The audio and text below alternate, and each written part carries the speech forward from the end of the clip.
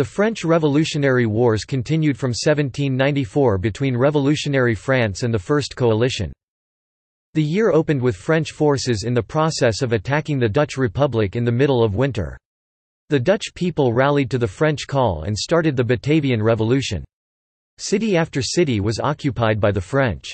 The Dutch fleet was captured, and the stadtholder William V fled to be replaced by a popular Batavian Republic, which supported the revolutionary cause and signed the Treaty of Paris 1795, ceding the territories of North Brabant and Maastricht to France on 16 May. With the Netherlands falling, Prussia also decided to leave the coalition, signing the Peace of Basel on 6 April, ceding the west bank of the Rhine to France. This freed Prussia to finish the occupation of Poland.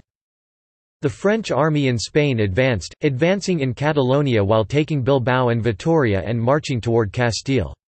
By 10 July, Spain also decided to make peace, recognizing the revolutionary government and ceding the territory of Santo Domingo, but returning to the pre-war borders in Europe. This left the armies on the Pyrenees free to march east and reinforce the armies on the Alps, and the combined army overran Piedmont.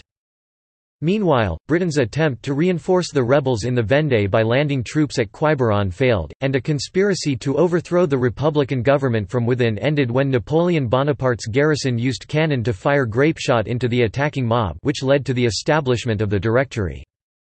On the Rhine frontier, General Pichegru, negotiating with the exiled royalists, betrayed his army and forced the evacuation of Mannheim and the failure of the siege of Mainz by Jordan. This was a moderate setback to the position of the French. In northern Italy, victory at the Battle of Loano in November gave France access to the Italian peninsula.